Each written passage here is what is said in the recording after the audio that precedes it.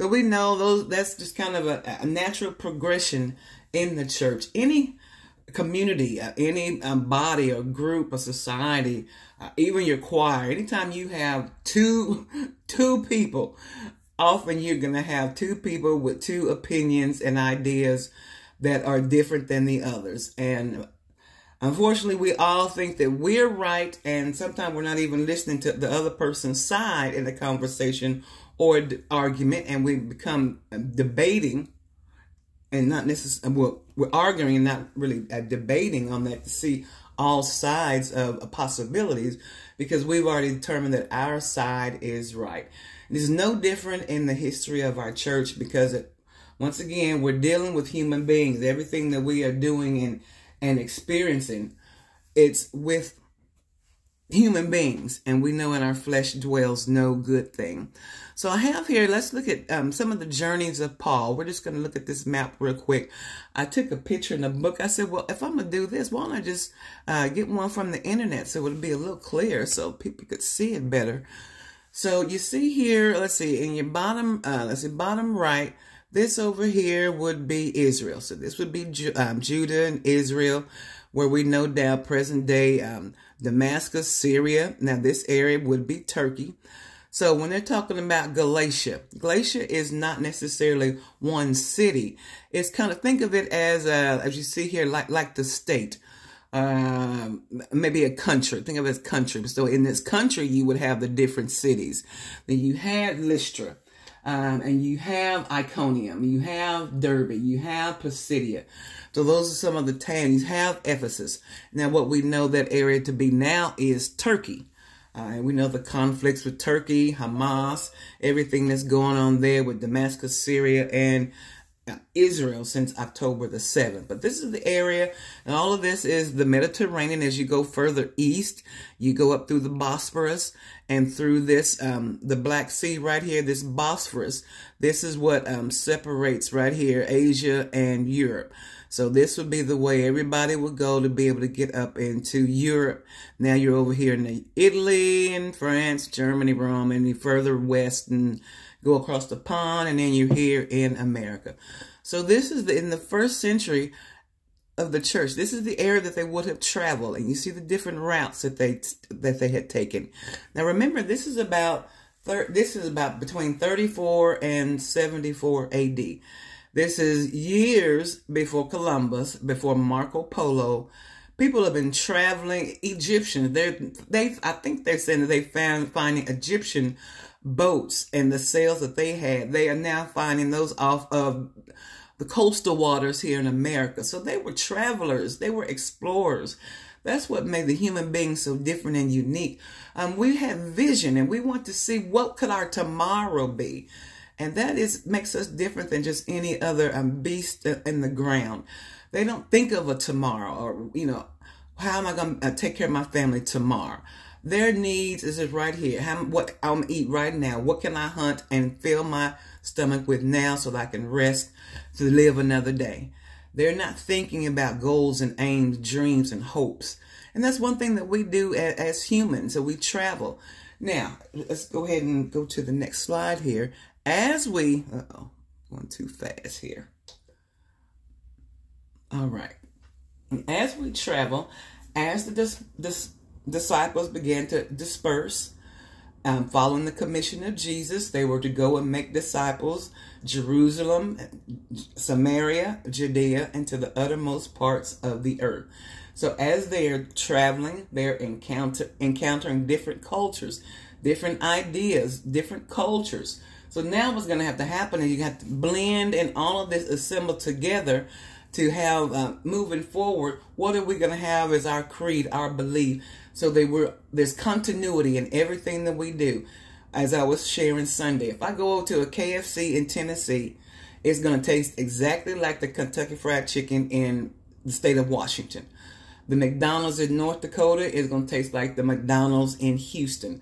That recipe, that grease, that formula is exactly the same way. And those are something when you commercialize things, there's no deviation. Not one place is going to add Lowry seasoning salt, and another place add Tony Sashers. You know, there is one line, one recipe, because it's already probably pre-cooked already. They're just heating it up here in our local stores. So it tastes the same. So what they were wanting for us to have this harmony as well. If someone goes into any church or any of our synagogues where we're in fellowship, they should be comfortable knowing they're hearing the exact same thing, the same goals and aims, dreams of moving the body of Christ and God's kingdom forward. There's not any big eyes and my mission, my aim, and my goal. That is not the intent. So we should be comfortable, and that should be everyone's desire. But as I said, we are humans, and that's when conflict arises, because everybody may have a different idea or an opinion how we should do that.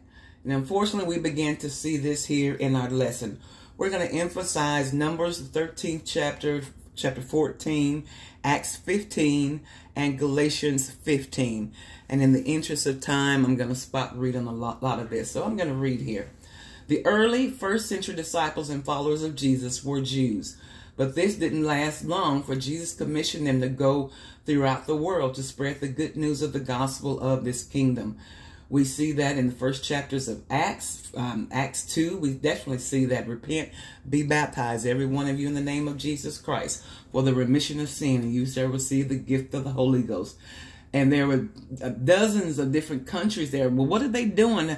These men, you know, is this new wine? Now, we heard them in one language. Now, all of a sudden, I can hear them in my own language. And then Acts 2 begins to give an account of all the nations that had come together for Pentecost, but they could hear them in their own tongue. So this is when we first see the gifts being manifest here. We see in the first chapters of Acts the varying ethnicities and cultures coming together by faith. Now, with all of these ethnicities, cultures, traditions must somehow blend and meld together to make something cohesive to go forward in God's plan of His mission through us, purpose, and discipleship using us. And just think of America, how we've got that, we've been coined the melting pot. And we've got so many blended cultures. We've got everything. Now we have Spanglish. I mean, you talk about a mixed culture is definitely what we are. But unfortunately, when you get very strong characters, dominant characters in leadership positions, sometimes that can be unhealthy because you are coercing and pushing your ideas and agendas forward. And those who maybe have a weaker character, they're just not confrontational. They're not interested in that in any way, just kind of go along. And unfortunately, that may not be healthy for whatever club or society, group, church, or organization that might be, if everyone isn't on the same page and yielding to what God is desiring and wanting to do in His church. So, let's go to the next slide here. Opinions. Everybody has an opinion. Dissension, conflict, disagreements are a part of any group or council or church when each person has their own ideas, goals, and opinions. When you're deviating from what God has already set in place, or you think this is how he wants you to get there, and this other person has a revelation, and this is how He's told me we ought to get there, then of course you're going to have conflict and divisiveness, unfortunately. Your opinions might conflict with 5 other opinions in any group setting. So we definitely maybe can identify and experience that and work. Some people prefer coming in 6 to 2:30. Now, if they made that mandatory, I would be very upset, because now 20 years ago, I'd love getting up at 5 o'clock or 4:30. Sometimes I'd get up at 4 and I'd get up and go to Walmart when I was in Fort Worth, get my shopping done. I could come back home, have my coffee, and then get ready for work or whatever. Now I wake up and I'm like, oh no, because of sleep apnea. I don't get a good night's sleep. So when I wake up, I'm almost as tired as when I laid down earlier, you know, it's hours, and I'm up every 30 minutes. So I'm tired. So they would say me every day at 6 o'clock, I might think I have to find another career. So my tour is 8 to 4:30, and then there's some 8:30 to 5, and some are 5:30 to 6, 7 to 3:30. So you have a variety even in our job. So there are different opinions, and this is how I can be most productive and help the veterans that I serve. If I can have a tour, and the VA thankfully has been accommodating with that. People have different schedules. As long as you put your 8 in and your 40 a week on that, and if you're going to deviate from your tour, just let someone know that I'm going to change my flex time. Today it'll be 7:30 to 4 because I want to leave early for a doctor's appointment or something going on. So you will have those varying opinions. Strife. The author of confusion and the enemy of our souls thrives on dissension and strife. And he will use, my beloved, any means necessary to deter and detract the believer from the word and from faith in God. For our enemy, the greatest desire is to draw us away from God. And he doesn't care whether you follow him or not, just as long as you give up on following Jesus. That is what happens when we come together and we're unable to reason. Let's talk about this. You have a mediator or moderator. This is the person, point of order. This is why everything mostly done when we have an official board. You do it in a setting that uses the Robert's Rule of Order. So everything is done. Conduct. You have a marshal. So there be no fighting and that type of dissemination or assault happening. You have point of order. Somebody is speaking. You have to follow that, and you have to allow that person to give their idea or how they see this going forward. Then it'll be your turn. You cannot override and overtalk someone else. That's why a lot of people don't like jury duty, because sometimes you're not able to go through all of the evidence because you may have two strong personalities from the get-go. As soon as the judge and the courtroom, everybody go out and they lock and seal you in that room, they make it plain in the very beginning, I don't find this person guilty, and there's nothing that you can do to change my mind. So now you've already thrown the gauntlet down to how you feel. You've let it be known. You're not going to look at now. We have a chance to look at the evidence. Maybe they didn't say all of the evidence in there, but here we have the evidence before us. We can make that decision, and that's what we're to do. Is this person guilty or innocent? So when you have somebody like that and intimidating or trying to change someone else's from the not guilty, they saw it in this way. There may be 3 or 4 that see this, but a stronger personality sways them instead of let's reason. Let me show you by this evidence why I look at this way. So when there's confusion, what ends up happening is people are frustrated, whatever. I don't want to be a part of it. And before you know it, you've got hurt feelings. You've got anger, a bitterness going in. The person eventually maybe leaves this church, and then sadly, they're leaving this church. It's awkward trying to start and go to another church, because then everybody's asking you or looking at you because they know you were over at this church. Now, how come all of a sudden you over at this church?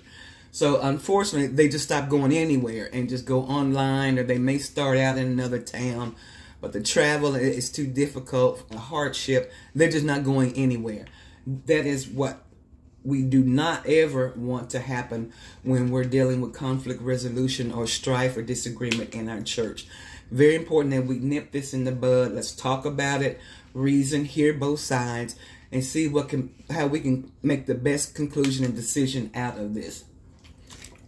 Resolution.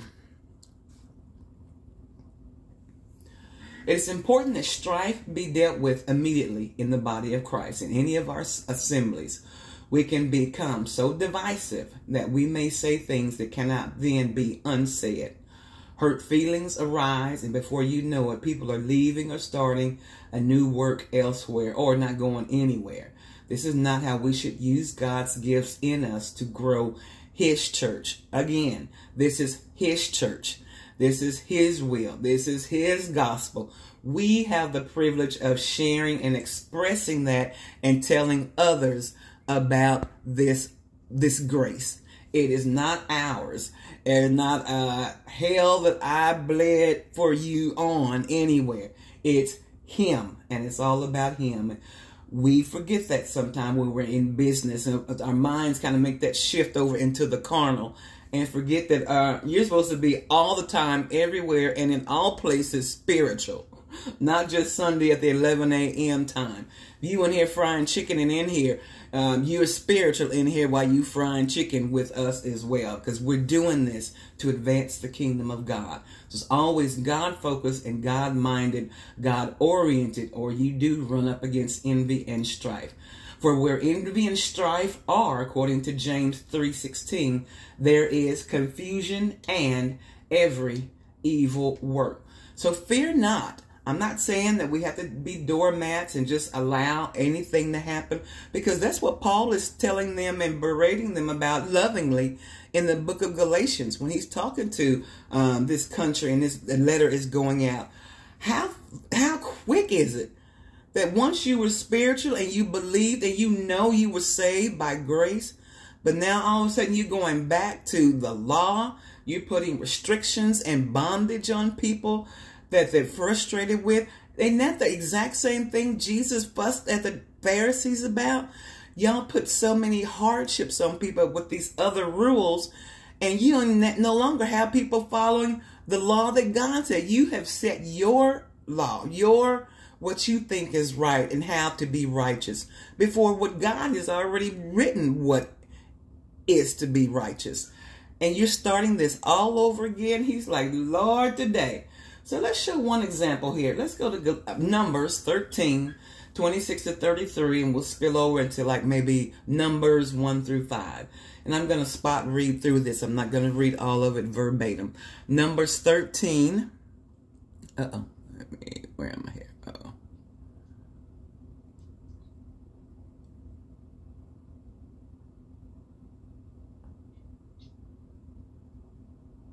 All right, here we go. Numbers 13, 26 to 33. Then Caleb silenced the people. Okay, the backstory, you know, they were here. Moses sent out 10 spies, go into the land of Canaan, search it out, kind of spy it out. Let us know what kind of land it is, the soil. We're sheep herders. What type of grass, weed, is there enough room? We have all this cattle. Can the land support our cattle? Food for them, and also that we'll need wheat that we can plant, you know, olives. What type of fruit is here? The water. Do we have water resources where we can build? How far will we have to travel if we're going to make a city here? How far are the water sources for us? So those are the things that he was wanting him to go and spy out. And also the cities. What type of people are there? The cultures. What we may confront going. So then they would have to think of what type of delegation that they would have to mediate as we go and meet these nations or come together. And this is what we'd like to happen. We're going to be here. We'd like you to be a part of us. This is why we're here. This is Godland. So they could move in with not having any type of wars or confrontations. And you know, most often that does not happen. Anytime you come in trying to colonize, take somebody else's country that they have assumed has been theirs for thousands of years, you're going to get a fight, unfortunately. Then Caleb silenced the people before Moses, because they had come back, they came back. And Caleb and Joshua had one report, and the others had another report. Silenced the people before Moses, said, now we should go up now and take possession of the land, for we can certainly do it, because if God be for us, who can be against us? He's like, we can do this. But the men who had gone up with him said, we can't attack those people. They are stronger than we are. And they spread among the Israelites a bad report about the land they had explored. And they said, the land we explored devours those living in it. All the people we saw there were of great giants. They were descendants of the Nephilim. So they had that spawn hybrid genome still in them. So these were some very large people. We saw the Nephilim there. The descendants of Anak come from the Nephilim. We seemed like grasshoppers in our eyes, and we looked the same to them. Then chapter 14, that night, all the members of the community, they raised their voices and wept aloud. Okay. The Israelites grumbled against Moses and Aaron and all those in the assembly and said to them, if only we had died in Egypt or in the wilderness. Why did he bring us all the way out here to let us fall? Now our children gonna, you know how we do. When we first, any type of opposition, God gives us a word. There's a rhema. This is his desire for us. We see what God wants to do. And immediately, of course, your adversary is right there to put a roadblock in front of you. And I mean, out the gate, we can't look at them and roll our eyes. Been there, done that. I have done the exact same thing, unfortunately. You know, instead of, Lord, make a way. Before we even get that, now we've complained and cried before we then settle ourselves down and take this before the Lord. So this is what Moses and Aaron, they fell face down in front of the whole Israelite assembly. Joshua, the son of Nun, and Caleb, son of Jephunneh, who were amongst those who had explored the land, they ripped their clothes and said to the entire Israelite assembly, the land we passed through and explored is exceedingly good. If the Lord is pleased with us, now 2 weeks ago we talked about that. How do we please God? Without faith, it is impossible to please God. And that was in Hebrews. If the Lord is pleased with us, meaning if we are walking by faith, trusting in God, we still have sand in our shoes from crossing the Red Sea. Don't forget so suddenly what God has done for you. But the next conflict that arises, it seems like we go into this amnesia. We seem to forget everything that God has done previously before this. And he's saying, if the Lord is pleased with us, we've already seen this. He'll lead us into this land. He told us this is where we're going to be. And true enough, it's a land flowing with milk and honey, meaning there's nourishment that can sustain our crops and our livestock and us. And there's going to be plenty.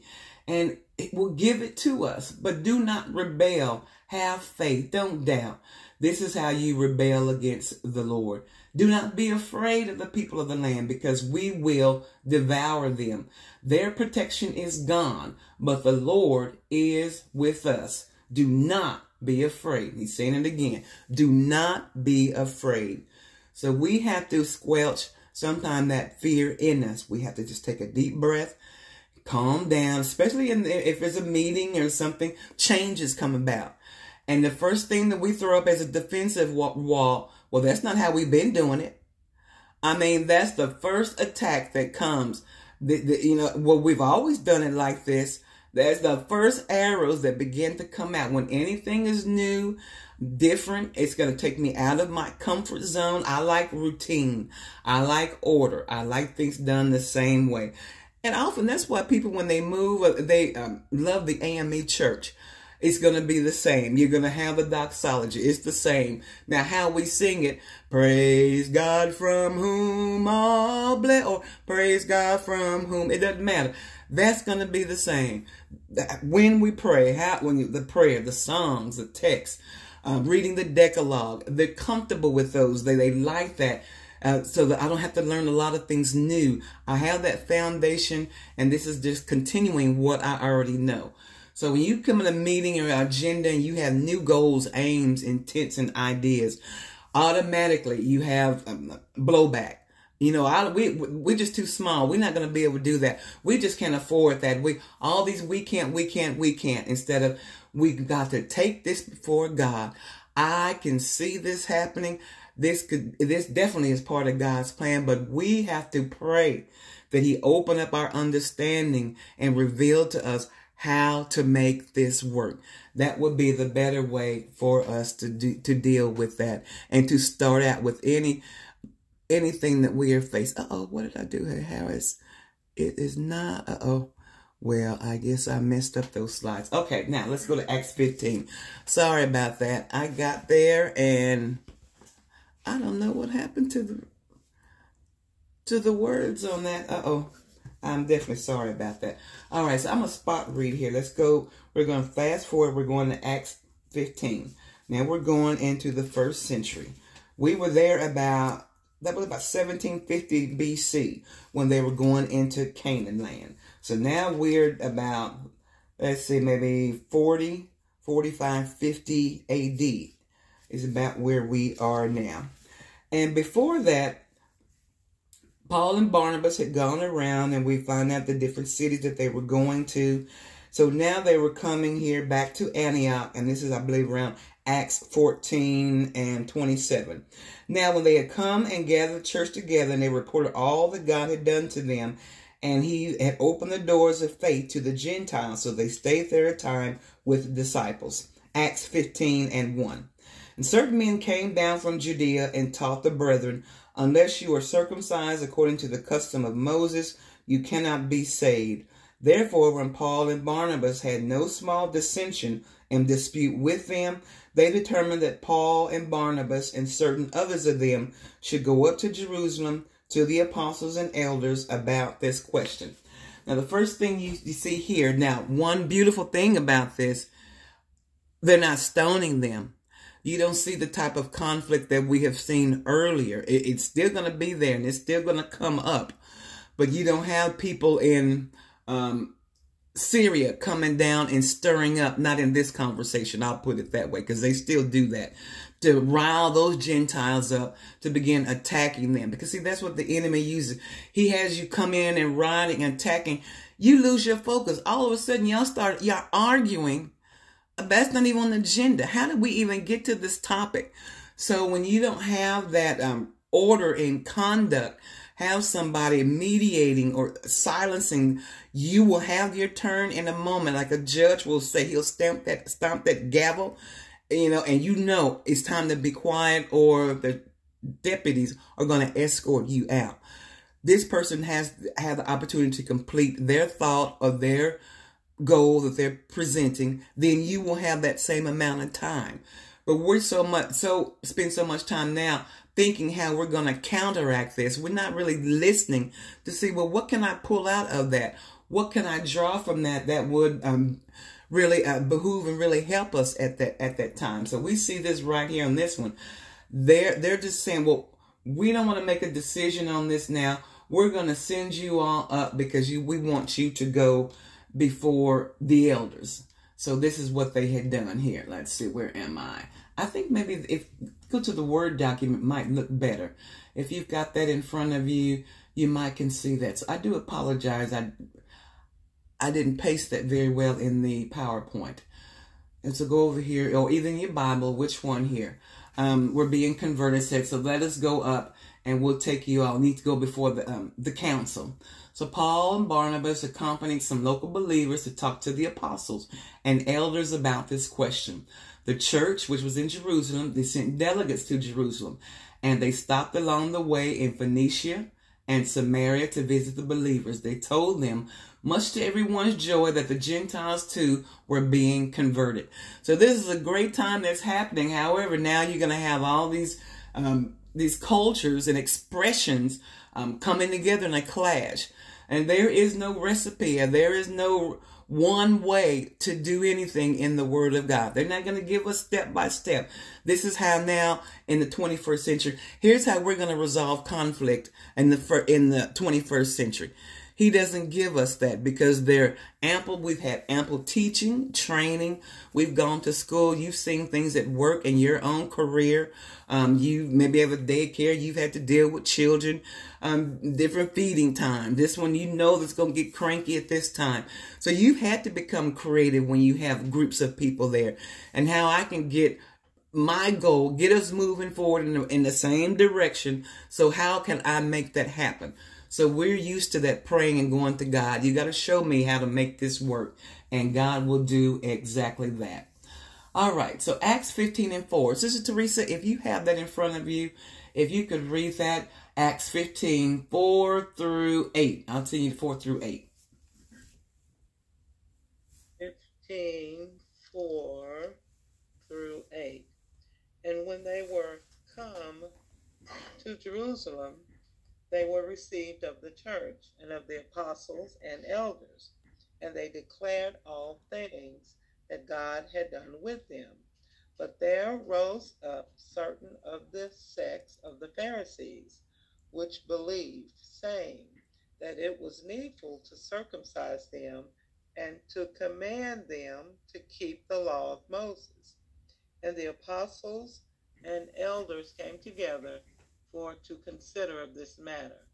And when there had been much disputing, Peter rose up and said unto them, Men and brethren, ye know how that a good while ago God made choice among us, that the Gentiles by my mouth should hear the word of the gospel and believe. And God, which knoweth the heart, bare them witness, giving them the Holy Ghost, even as he did unto us. Oh, come on. Why is this being so hard? Okay. All right. I'm sorry. I was trying to open a Word document, and I don't know why. This is just giving me the hardest time in here. Okay. Well, phooey. I do apologize.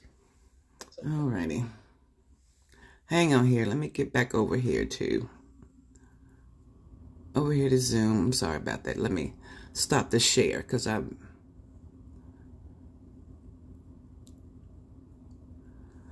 All right, let's stop the share. God knows the people's hearts, and he confirmed that he accepts Gentiles by giving them the Holy Spirit just as he did to us. But we had shared that last week. What you began seeing here is Pharisees and those who are very conservative. They're still trying to put people into those same boxes, adding these same laws. So they're trying to put this works again. They're trying to bring, once again, this righteousness by your works. They're trying to do this all over again. And that's what we have going on here.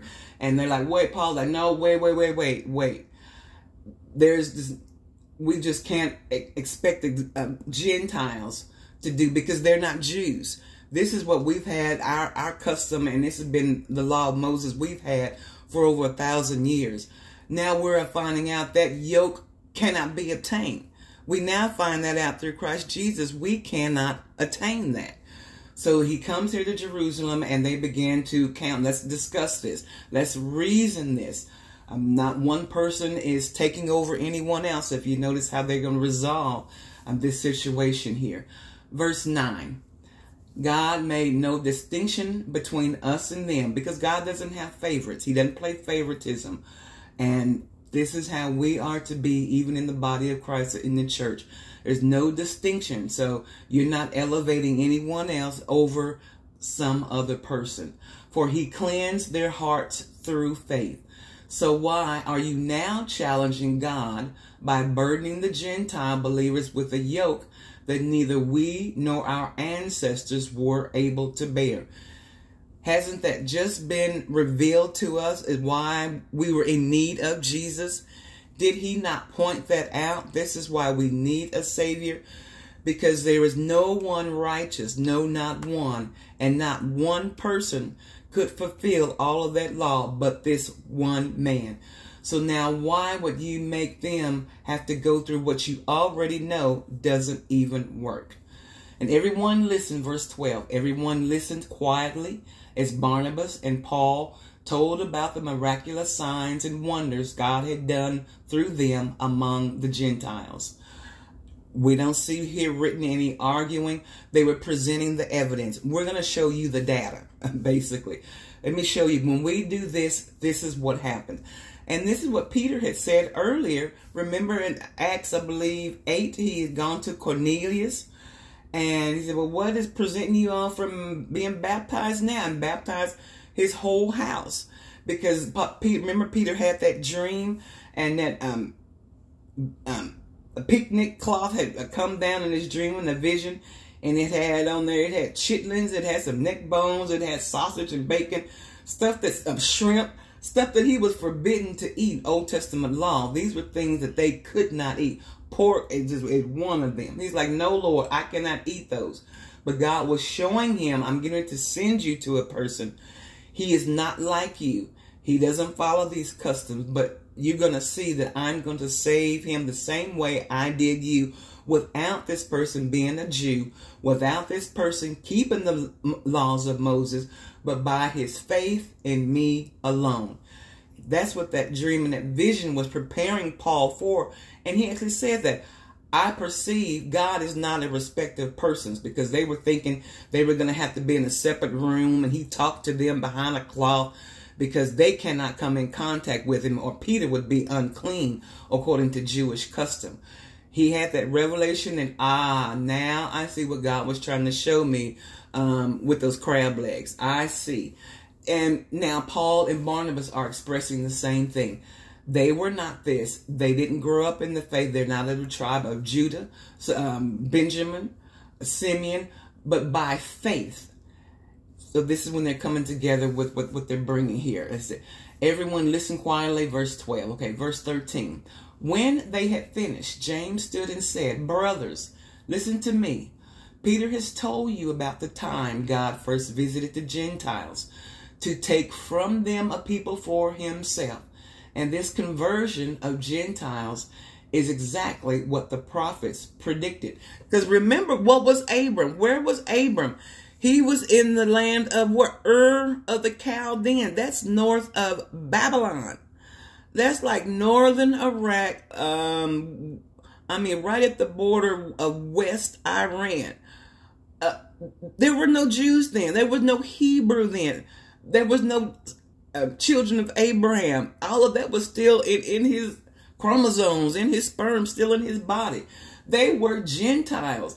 God called him out of that. So this is what he is sharing here. And God said he did the exact same thing to the Gentiles. How do you think the Jewish nation came to be? By Abraham's faith. And that's how he became righteous before the Lord. Afterward, I will return and restore the fallen house of David. I will rebuild its ruins and restore it, so that the rest of humanity, listen, the rest of humanity might seek the Lord, including the Gentiles.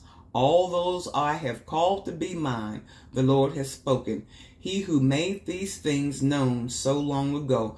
So who are we? Who has made us so suchy-muchy that we want to put so many restrictions on these people, bind them up, shackle them, when God doesn't even want them shackled like this? By faith and not by works is the way that we walk this Christian journey here. So my judgment is that what I think should happen, remember, they're still in this resolving. They're trying to come to a resolution going forward, because we need to be uniform what we're sharing and how we're going to build every new work, every new church that we go to, every new community.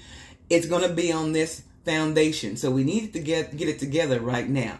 The first bishop here is James, and this is who he's here before.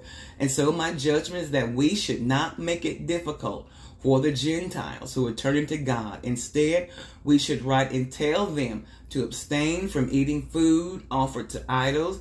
Basically, this is the Noahic law from Noah, because Noah was before Abram. There were laws, and the Noahide laws, and this is what this is, apart from following the laws of Moses of these and this and the Sabbath, and you can't eat this and this and that. So before that, there was the Noahic law, and that is abstaining from eating foods offered to idols, from sexual immorality, from eating the meat of strangled animals, and from consuming blood. Because Genesis 2, 3, and 4, the life of the flesh is in the blood. God, the blood is very important, and that's why you cook your food. You guys like, no blood, no blood. For these laws of Moses have been preached in Jewish synagogues in every city on every Sabbath for many generations. You know this. I'm just saying it in a different way, but you know this. So what you know, it needs to now be applied in our present age, in our present situation. What we are doing now, we are the way now. What do we want the way to look like? What is God saying as we go forward? He's the one that's sending us forward. So how do we go forward? What do we say going forward?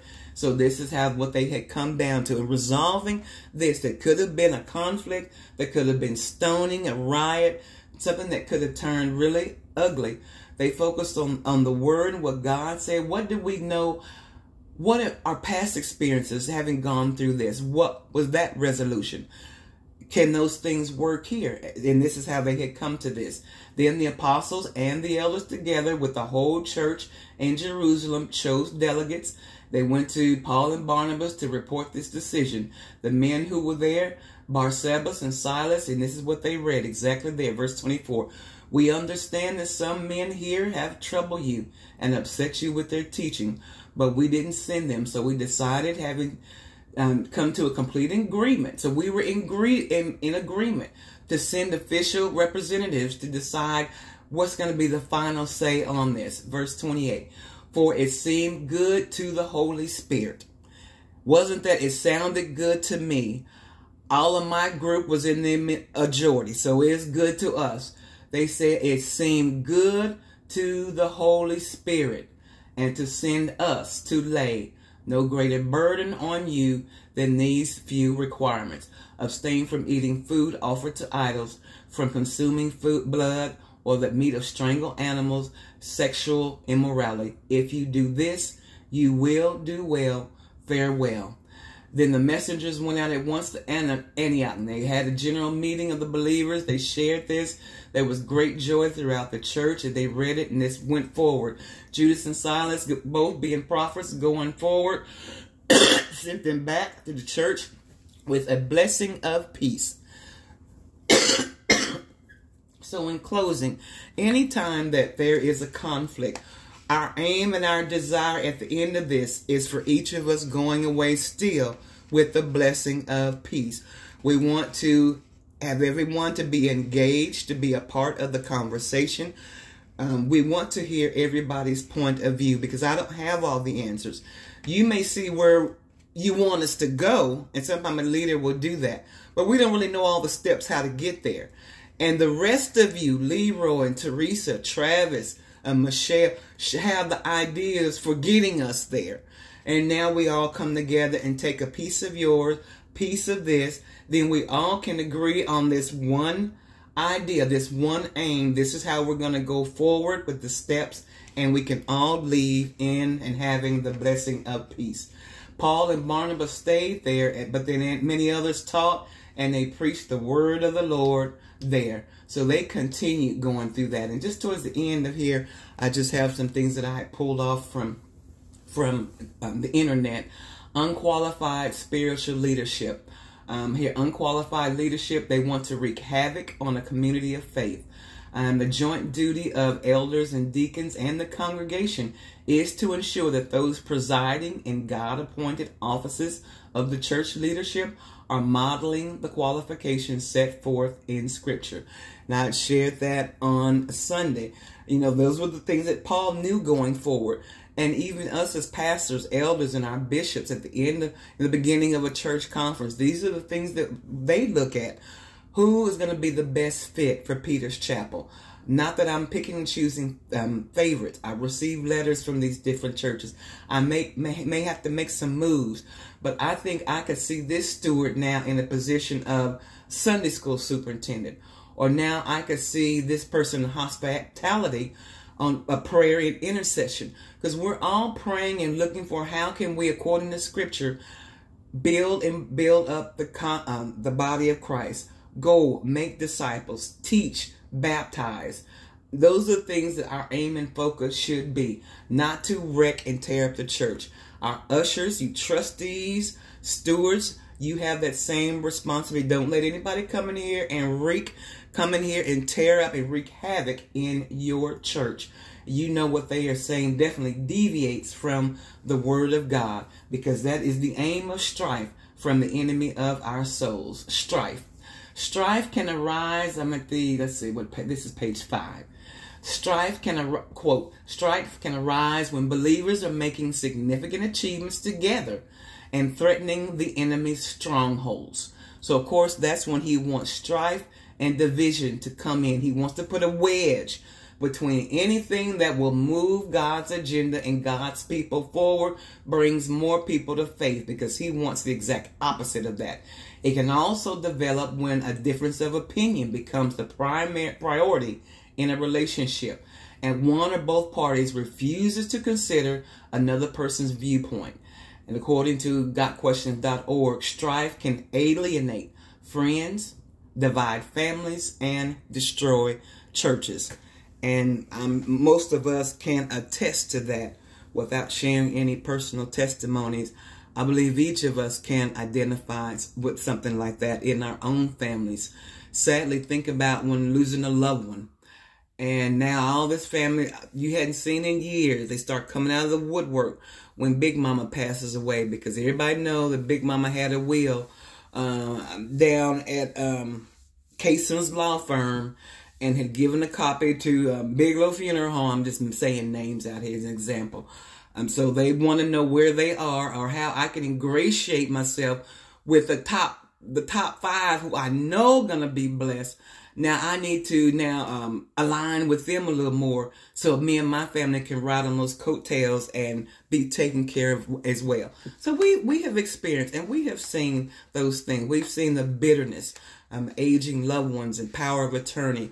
When you have to make those decisions, and when there's money, property, estates, land, and title, a part of that, you lose sight of the intent of this. Why did Big Mama or why did Grandfather do this?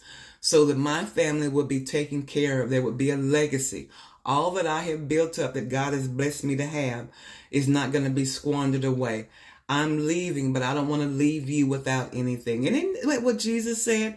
I'm going away, but I'm going to leave you a comforter. I go away to prepare a place for you. Leaving, but always having you on his mind. Letting you know I'm going to, because I have a place still prepared for you. Giving us promise, giving us hope. Not just to see the loss that we're having today. I go to prepare a place for you. I'm not going to leave you alone. I will send you the comforter. And isn't that wonderful? So even in our meetings and our aim, we want to make sure that the presence of the Holy Spirit is there. We're walking in wisdom and being guided by the word. If we need to table something because cooler heads need to weigh in, and some of us just may be frustrated right now, and we see we're about to lose control of this situation. The wheels are falling off the train.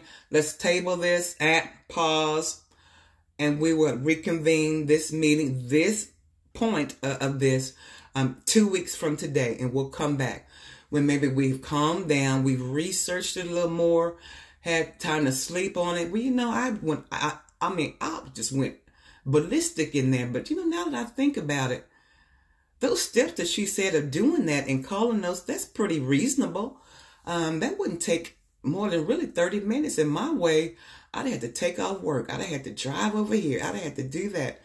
But, man, you know, now that I think about it, that would be most beneficial for all of us. So when we step aside and see how is this going to benefit all of us, and know that God's not going to be in this type of confusion, then we can come back and we can finalize whatever it is we're wanting to do to advance God's kingdom.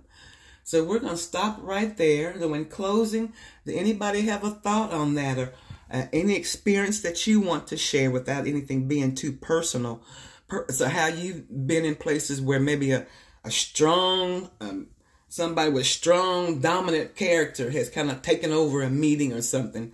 How did you feel when those type of people came into the meeting? I'd be like, oh Lord, here she comes. That's me. I try to catch myself, but sometimes it slips out. You may have experienced that too. So anybody want to unmute right now and share that?